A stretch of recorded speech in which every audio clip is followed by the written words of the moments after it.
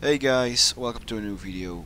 What you just saw was my new M4, well actually my old M4, but it has a new engine, an HPA engine. It's a Mancraft. It's a new type of engine, one that I did not include in my previous video, so I wanted to address this.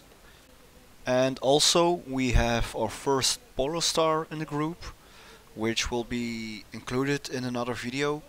And the Tipman we have, that one got upgraded a lot. We're gonna do a special video about that gun too. And to top it off, we also put a Mancraft kit in one of his snipers. He will explain it because that's not my field of expertise. I do not know a lot about snipers. So yeah. But about the Mancraft. Mancraft is a Polish company and they make purely HPA engines.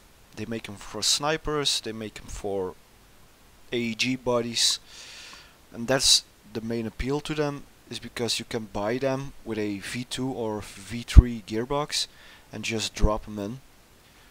I chose to buy them with the shell because it wasn't that much extra and I got a free gearbox shell, that's what I thought.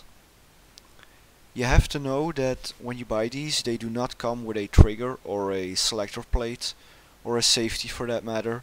You have to install those yourself. If you have a spare or your original gearbox, you can take the parts out and install them on the Mancraft. They usually are interchangeable. I'm gonna list the pros and the cons now and then finish out the video. The pros in my opinion are they're not that expensive. I paid 210 euros for mine.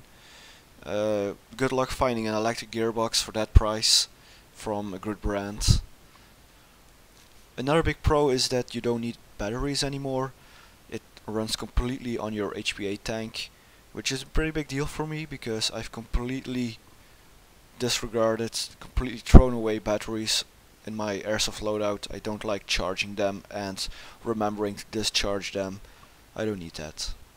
Now about the problems I have, and I only have two, which are personal. They might not be a problem for you. Tell me in the comments, I would like to know. But here's the first one. It doesn't shoot full auto. You only have semi-automatic, which makes it a DMR.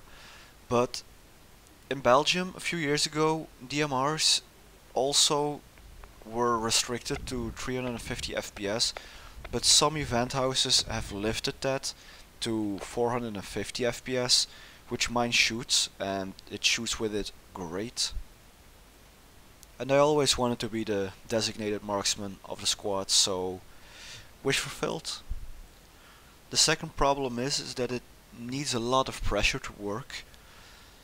For it to be able to cycle and shoot properly, you'll have to put up the pressure so high that it will almost always shoot over 350 FPS, which, like I said with my first problem, is not allowed in every country.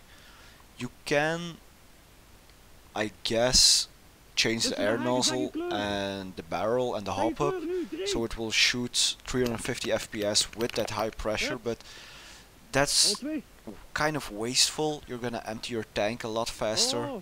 Is what you want kind of a problem, but that's about it. So guys, this is it. I'm gonna end the video here. Hopefully you've learned something or you found it interesting. Yeah, comment about the question and see you guys in another video.